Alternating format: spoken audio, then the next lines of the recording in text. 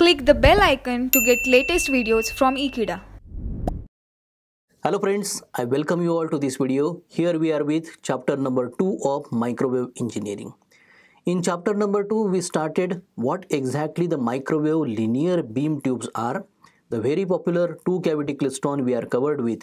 We have seen the velocity modulation as principle of operation, derived few of the parameters with respect to the performance of two-cavity klystron, solved few of the problems also.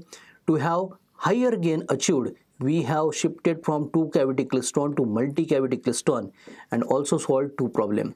With respect to the output power and output current that we have seen in the previous video, let us solve problem number 3.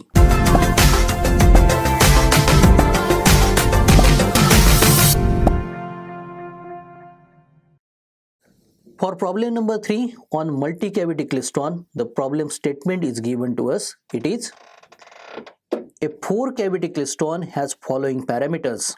The parameters are beam voltage V0 is equal to 10 kilovolts, beam current I0 is equal to 0.7 amperes, frequency f is equal to 4 gigahertz, beam coupling coefficient denoted as beta suffix I is equal to beta suffix 0 is equal to 1, DC electron beam current density rho suffix 0 is equal to 5 into 10 raised to power 5 in minus coulomb per meter cube.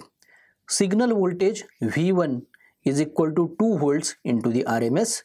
Shunt resistance with respect to the cavity denoted as R suffix SH is equal to 10 kilo ohms. Total shunt resistance including the load represented as R suffix SHL is equal to 5 kilo ohms. So these are the given parameters for the 4-cavity klystron. 4 is the number of cavities here. Now we have to determine in the part A the plasma frequency, in part B the reduced plasma frequency where R is equal to 0.6.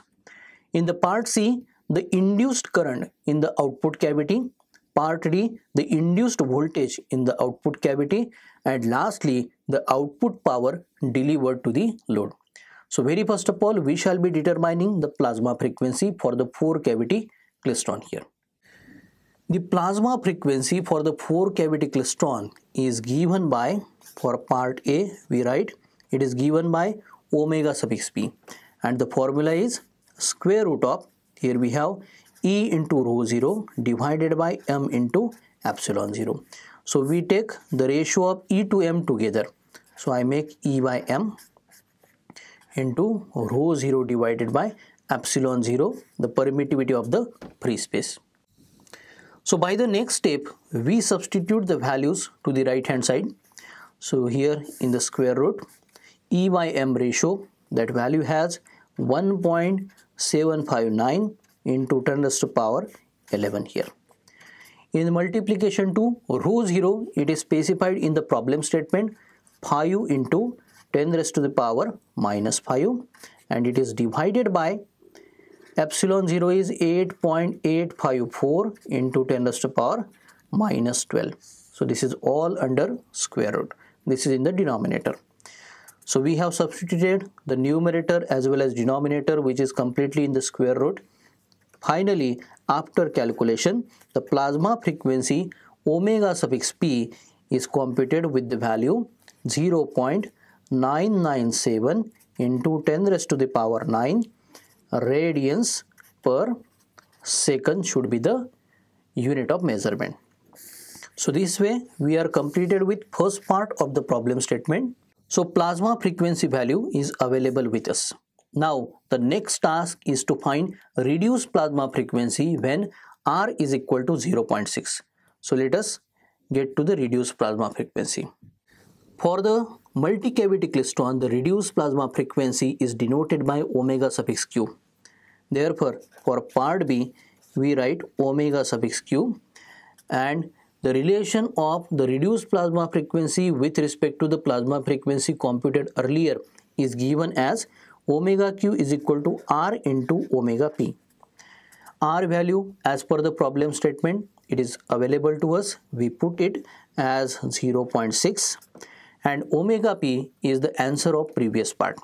So the answer of previous part is 0.997 into 10 raised to the power 9 here into radians per second.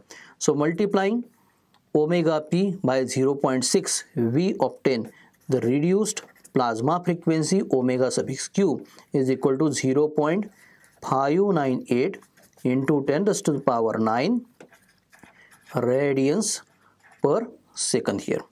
So I outline this value. So this way the two parts A and B of the problem we are completed with. So here, after plasma frequency and reduced plasma frequency, we need to compute the induced current into the output cavity. So with respect to the video that the previous one we have seen, we have the formulation for determination of induced current. So as our multicavity klystron has 4 cavities in total, so here we have for part C, the induced current denoted by I4 in mod. So it is given by the formula 1/8 in the bracket. Here we have I0 omega upon V0 into omega q. This is having the power 3 in multiplication to beta 0 to the power 6 in multiplication to mod of V1, and here we have RSH square. So RSH value is given to us. V1 is there. Beam coupling coefficient for the output cavity is also there.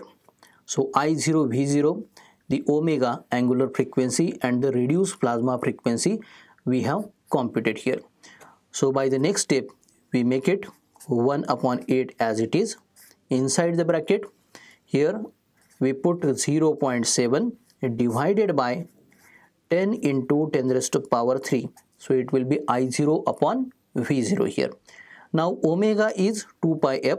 So therefore we make 2 pi into 4 gigahertz, that is 4 into 10 raised to the power 9, divided by the reduced plasma frequency that we have determined into the previous section, 0.598 into 10 raised to the power 9 here. We complete the bracket. It has the power 3 into, here we have the coupling coefficient to the beam, value 1 having the power 6. In multiplication to mod of V1, it has the value 2, hence mod 2. And finally in multiplication to RSH squared here. So that value is 10 into 10 raised to the power 3 as it is in kilos, and it is to be squared here. So we have substituted all the values here into the right hand side for determination of mod of I4. So finally mod of I4 we compute with the answer 0.6365. As this is the current is always measured into the SI system in amperes. So I put amperes capital A as the measurement unit here. So I outline this particular value. We get back to the problem statement. So this is our problem statement. So the induced current into the output cavity that we have determined here for part C. The next task is to determine the answer for part D. In the part D, we are asked to determine induced voltage into the output cavity. So let us solve this. Now as the multicavity klystron is having the 4 cavities, so we represented the current by I4. So for induced voltage, we have the representation. For part D, it will be induced voltage mod V suffix 4 here. So simply we can use the previous answer mod I suffix 4 in multiplication to RSHL value considering the load here. So here mod I4 value is already available, that is mod of 0.6365 we put into RSHL is 5 kilo ohms, therefore 5 into 10 raised to the power 3 we make. So finally we obtain the answer, that is 3.18 into 10 raised to the power 3 here. So this is nothing but 3.18 kilovolts. So induced voltage for the output cavity is 3.18 kilovolts. I outline. So this was the answer for part D. Lastly, we need to compute the output power delivered to the load. The output power for the multicavity klystron can be denoted by P suffix out. So here for part E, we write P suffix out.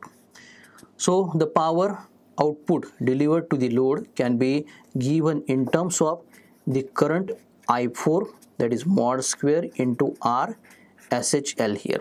So it is simply I square R. So here we put the value of I4.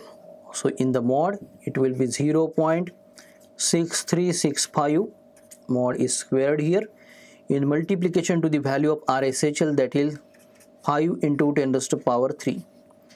So by computation we obtained P out is equal to 2.03 into 10 raised to power 3.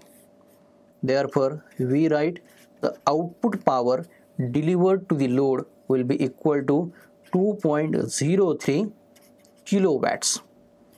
If it would be here, we simply write watts here, but we make kilowatts considering 10 raised to power 3 here. So this way we are finished with the problem with respect to the multicavity klystron. This was the third problem. By the next lecture, we shall be addressing the another very popular microwave linear beam tube working as oscillator, that is called as reflex klystron. I hope you are definitely getting benefited by the knowledge we share through these videos. So for more information, you can subscribe to our Ekeeda channel. Thank you.